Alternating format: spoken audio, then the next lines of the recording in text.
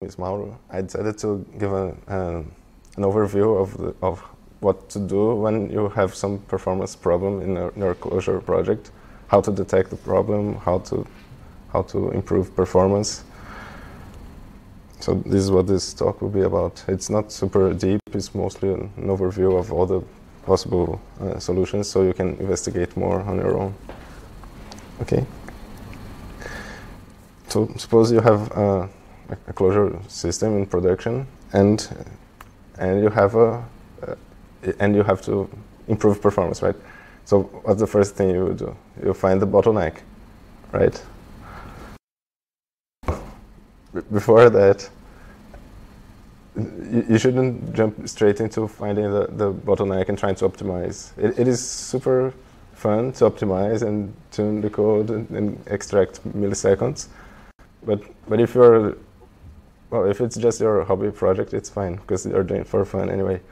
But if you're doing it professionally, it's very likely that you should not be optimizing this.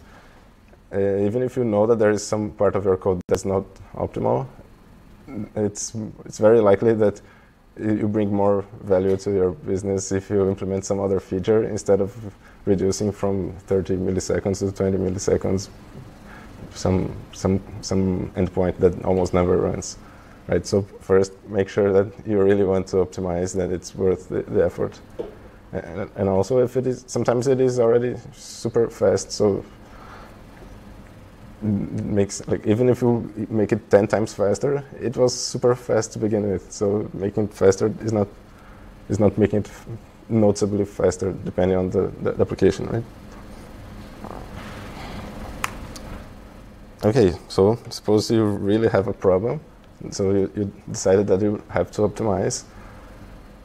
You have to find the code that is using the biggest chunk of your CPU, right? The biggest part of the time.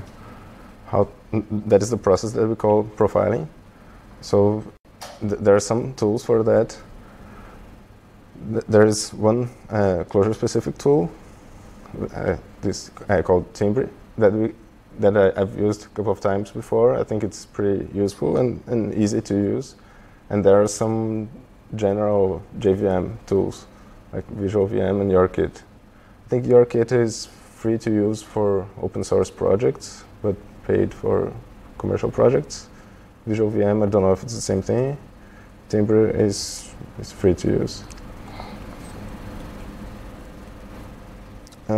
Timbre was a logging library that also includes some profiling features, and now, like some time ago, it was split into two different libraries. So that's why I put the parentheses. So now the profiling part is in the new library.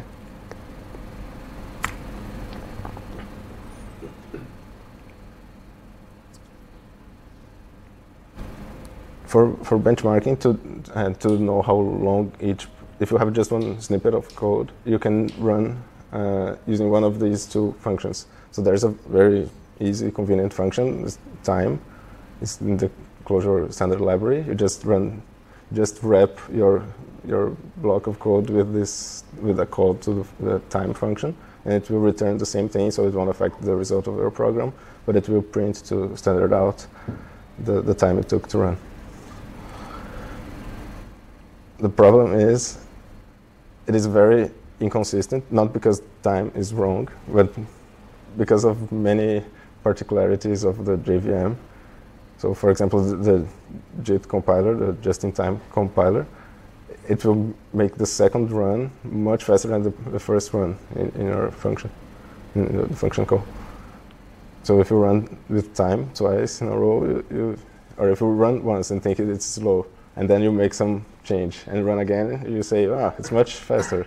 But it's not because of your change. It might be because some other function that is invoked by your program was optimized by the just-in-time compiler. And there are so many pitfalls that someone decided to create this library called Criterion to avoid all of these pitfalls. So I really recommend to use that. You only use time if because it's super convenient, and if you just want to have a rough estimate of how long it takes.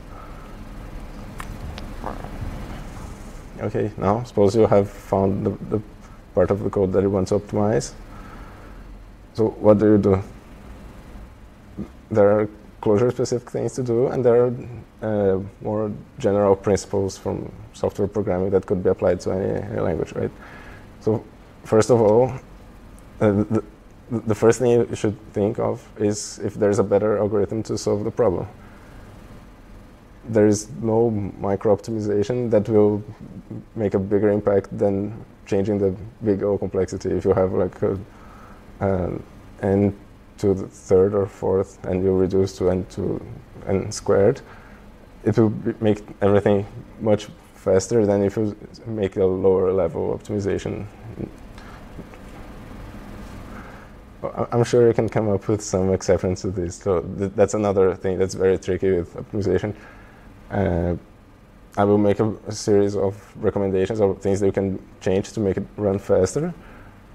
And they won't always make it faster. So you should always change it and profile again to see if it really made it faster. Sometimes it's counterintuitive. Even if you have a good algorithm with a good complexity, make sure that what you implemented is really what it's supposed to be. Sometimes you know that one algorithm solves a problem, you open the Wikipedia page and you see the complexity, and you think that that's what is implemented in your code, but due to some mistake, that's not what is running. I've seen this happen more than once. So make sure that you're not traversing a sequence multiple times by mistake. And make sure that you're using the right data structure. If you want to look up by index, make sure you have a vector or not getting the nth element in a sequence, so that would traverse multiple times.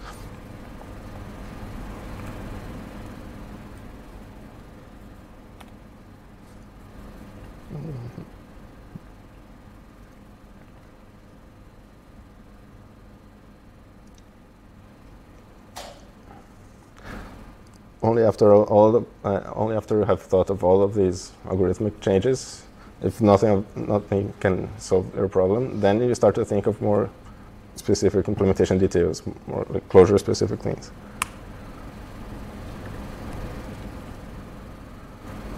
So usually we write iteration with map, reduce, filter, or with a for, the list compression. They're very readable, very nice to use, but they are often not the fastest way to run the code. So if you are doing this in the part of the code that you have decided to optimize, you could try. First, if you're using map, reduce, filter, try to use for and vice versa. Sometimes the difference is significant, like 20% or something. You can also try loop recur. If you do a loop, you won't generate intermediate values. Like you won't have laziness, so it might be much faster because of that. You won't use the if you just do a normal recursion, you might grow the stack, so it could cause a stack overflow, or it could take longer to run just because it's allocating all the time. If you do loop, if you do a tail recursion, either with loop recur or just using recur to call the same function, then it doesn't grow the stack and it's supposed to run faster.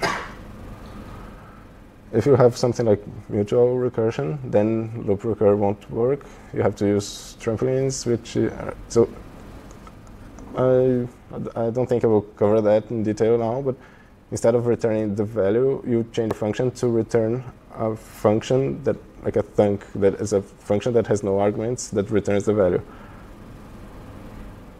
It's not really hard to make this change, and then you won't consume the stack.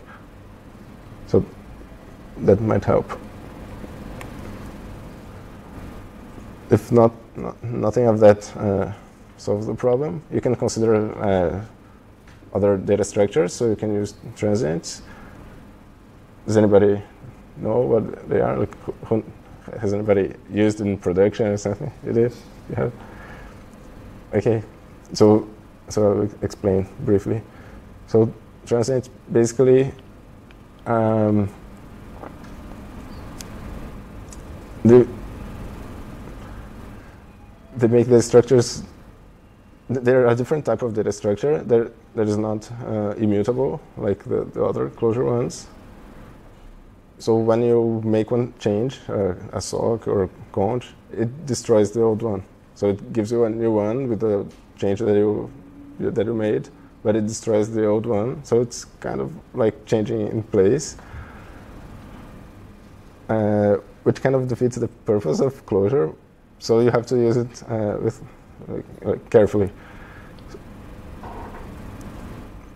Since it changes somewhat in place, it is much faster. But don't pass it around. Don't write one function that expects that transient has an argument, or that has that as a return value. So if you are, for example, if you are generating one huge vector you want to pre-populate, you can create one function that receives like no arguments or the size of this vector or something, and returns the vector. If you only create the transient in this function and then transform it into the persistent version, then it's fine, because the damage is very self-contained. It's only in that function that something can go wrong, but you're not changing how the rest of the project sees the data structure, right? Another thing you can do is, since Java interop is so easy, you can use the Java data structures, and then it's the mutation in place. So use with care, but sometimes it's what you have to do. They're faster. We all love immutable data structures. They're super easy, convenient, but there's a price we pay to use them, right?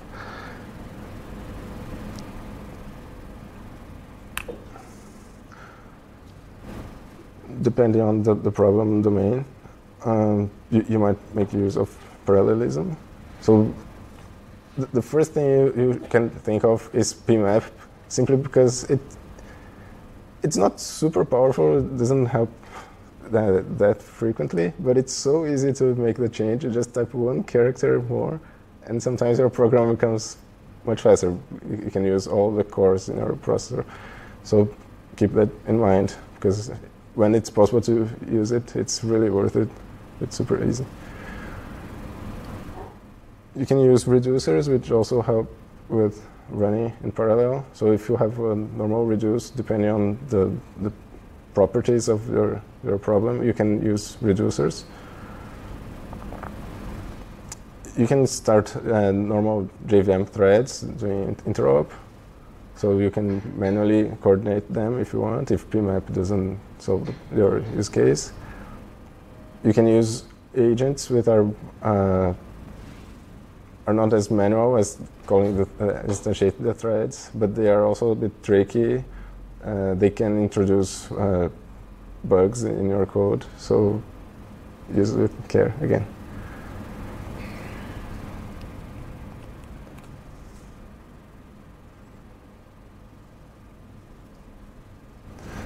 Okay, and another trick.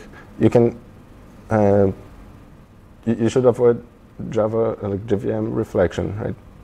So JVM the reflection is when you pass when you look up the method of an object that you want to call by name. You pass it a string to some Java function to retrieve the method, and then you call the method passing some arguments. But this lookup by name is much slower than calling the actual function directly.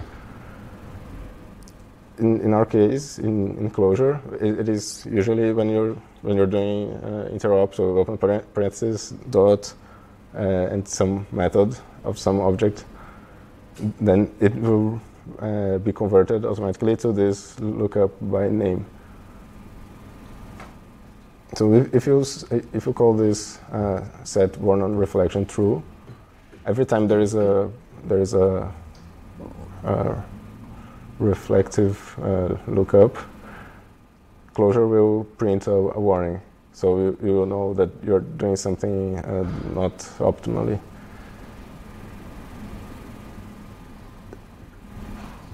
It's not hard to do, but take a look at the documentation. You should put. So when you detect that you're doing reflection, you have to provide type hints. So you mark that one argument or function or the return value of the function is of a certain type, and to do that you have to put metadata, and the metadata must be in the symbol, not in the value itself. So it's a bit tricky, but it's not hard once you learn how to do it. Just make sure that you're putting the metadata in the argument, not the value itself. I can show you an example if you have time.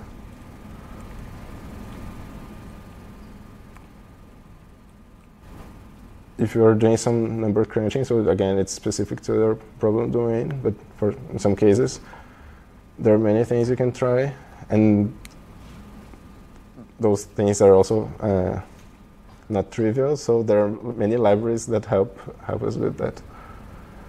So one thing, without libraries, you can avoid boxed objects. So in Java, you would use lowercase int instead of the object integer with capital I.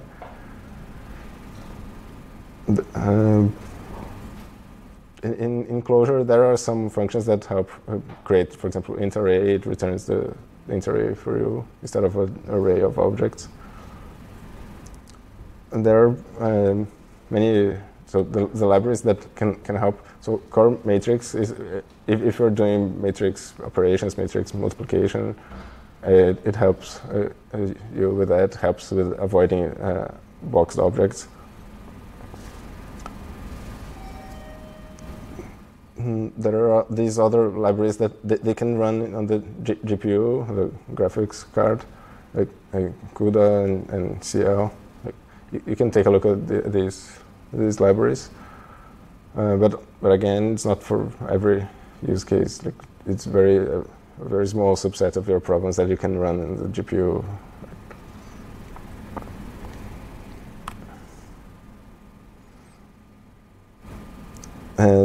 So another thing you can do is always keep in mind that you can move one level down in the hierarchy of abstractions. So if you write most of your business logic in Clojure because it's nice and convenient, but when you want to optimize, you can write one library in Java and export the jar and just call the jar, one function from that jar, because it's convenient to call from Clojure and it will run much faster. It can be optimized by the compiler. If that is not enough, you can use JNA, JNI, which are closer to calling to running like C code from Java. So you can have one chain of levels. You can go down a few levels.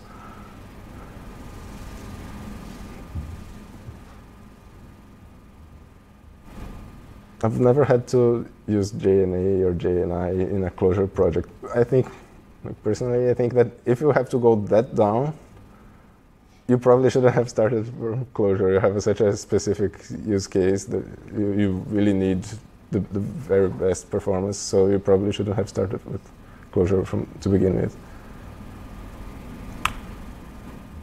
And that's it for the slides. We can see some source code if you want, like the reflection warnings. Yes, the problem is that I can't see from here.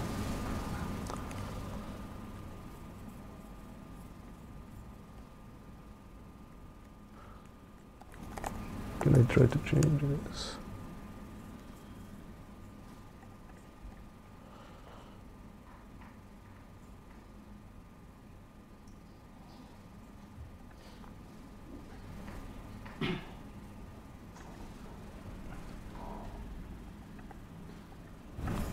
Can you read the code in the editor?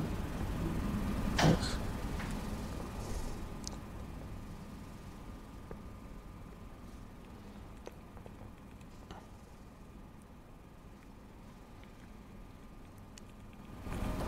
Okay, so to use the Tuft library, that is the profiling library that was extracted from the logging library, you just import this line and call this function in the beginning, and then if you have some block of code here, you can wrap some of those, like this is the range. You wrap them in a call to this p macro.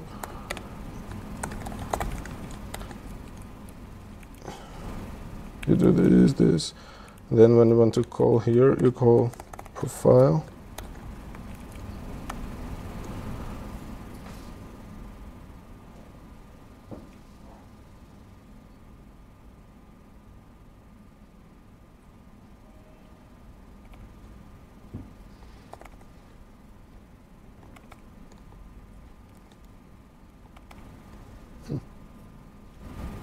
Comparison map, first argument. In here. Yes, okay, good. Then it prints the number of calls to each of these things. So you give it an identifier and tells you the number of calls and how long each call took, like the minimum, maximum, average.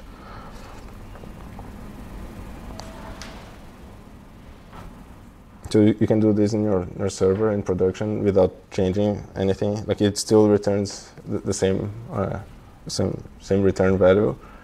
So you can make this change in production in some parts of the code or in some simulation of production. Doesn't matter.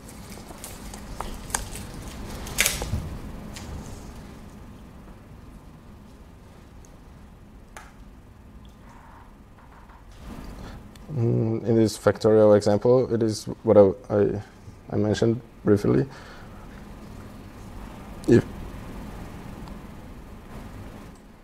So if you have a factorial of a number, if the number is at most, if it's 0 or 1, return 1.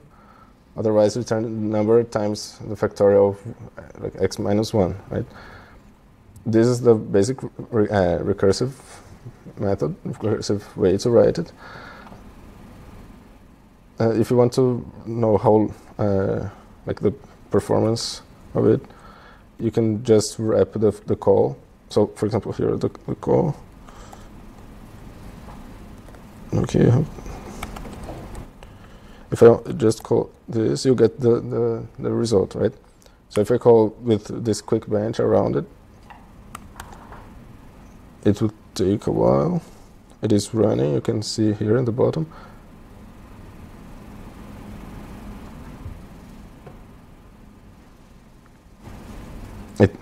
It runs so this quick bench, which comes from a criterion, runs my function multiple times. That's why it takes long. It takes from 10 seconds to 1 minute, depending on your function.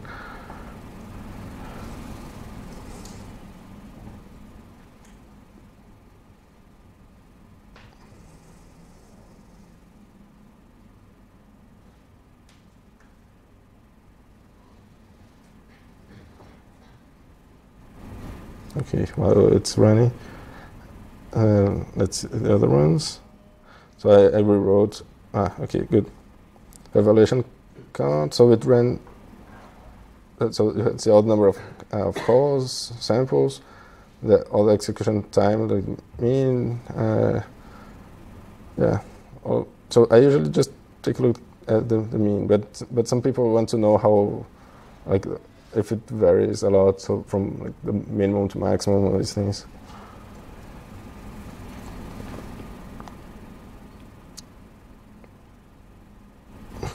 Okay, the idea was to show that if you use an accumulator and you convert it to a tail call, it doesn't take as long to run. But we can skip this because it took longer than I wanted. Here's an example of how to create the unboxed arrays. So if you have like this range, if you call toArray, it creates a. So this is the type, the representation of the type that the JVM gives. So it's an array of objects. If you call the same range, if you call into array instead of toArray, oops. it returns an array of longs. No, it's no longer objects. Now it's an array of longs. And if you use int array, it returns an array of int. It's not longs or anything. So this, in theory, I guess, should be faster to run. But you can, as I said, you should experiment. For reflection, so the thing is, suppose we have this like one big string here, right? So this is the contents of the string. Like, it doesn't matter, it's just one string. If you have one function that gets the bytes from this string,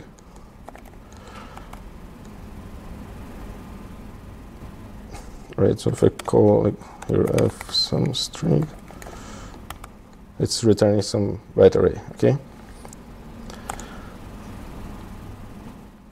But this dot get bytes, this is the reflection, the reflective call.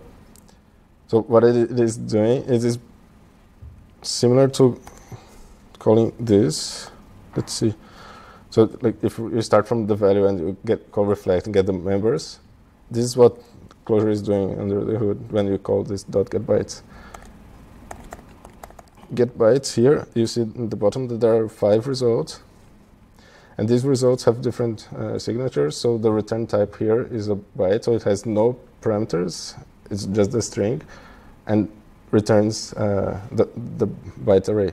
But there is another variation of another implementation of this method that receives the byte array as the parameter and returns void, like nothing. So how does it know which one to call? Well, in this case, it's just by the number of parameters, but there might the implementations could be different only by the type of parameter. So it would have to go over all these implementations if you're calling by reflection. It would have to go over all of these to figure out which one matches the types of the arguments you gave. That's why it is slow. If you turn this on, if you turn this Warner reflection true,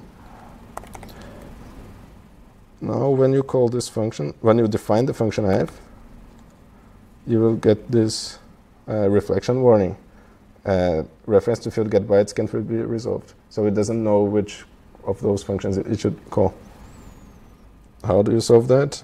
If you define the function this way, so if you put this string metadata in the argument, now the Clojure compiler knows that it is a string. So you see that when I define here, I don't get the warning.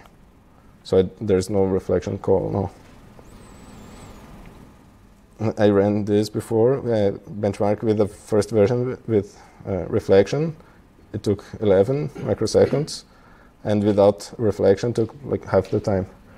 So considering that it is a very small change, like sometimes it's hard to know where exactly you have to make the change, but it's not super hard, and the improvement is significant. So it's a good trick to do. I have some examples with pmap that I mentioned. So you have like a basic, like a function that is expensive to compute, but in my example, I just put a sleep for 1 second to pretend that it took 1 second to compute something. And you're doing like 5 times and getting the results of all of those. So if you do with map, and now using the time function, as I said before, I run this, it should take 5 seconds because it's doing in sequence. So it took 5 seconds to compute this one for each of those. If I just insert one character here, now it is pmap. When I run again, it takes 1 second to run for all 5 because I have more than 5 cores.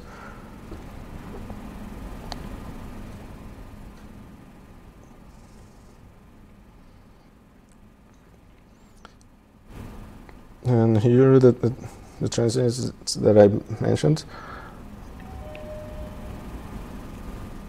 Okay, suppose that we have just run this reduce. So you see we're creating one map from one number to the same number for all numbers in a sequence, right? So 0 to 0, 1 to 1.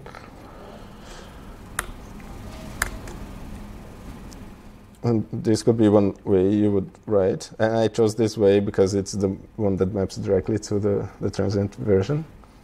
So instead of using a persistent, here we're talking into the persistent immutable map. Instead of that, if you call transient into the empty map and change a sock to a sock bang, so that's the destructible version, like the version that changes the argument. And by the end of it, when you finish running everything, you call persistent again to convert to the persistent map. The first version, the normal way to write, would take 91 milliseconds, and the version with transients took like 1/3 of the time.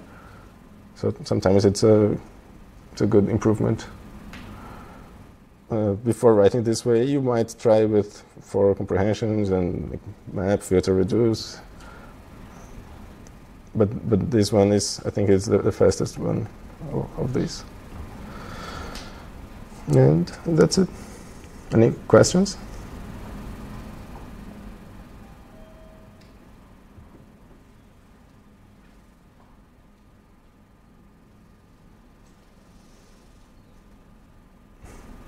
Oh, okay. So I think we're done.